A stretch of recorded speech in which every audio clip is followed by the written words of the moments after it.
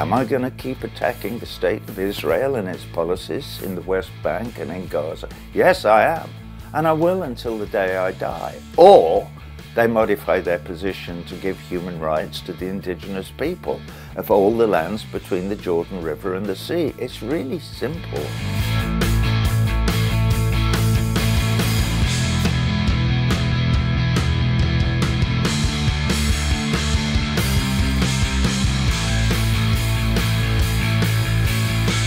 Do you think what Hamas did on October 7th can be justified?